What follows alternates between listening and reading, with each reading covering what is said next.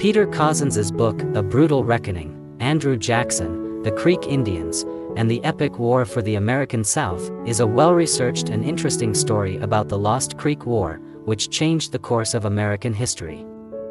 Cozzens looks into the conflict between the strong group of Creek Indians and the United States, which wanted to expand its territory. The book looks at Andrew Jackson's controversial ways of leading during the war.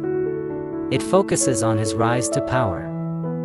Cozzens gives detailed accounts of the bloody fights, such as the massacre at Fort Mims and the decisive battle at Horseshoe Bend. As a result of the war, the Creeks gave up their land, which made it possible for Jackson to become president and start his strategy of getting rid of the Indians. Cozzens brings to life the complicated history of the Creek War.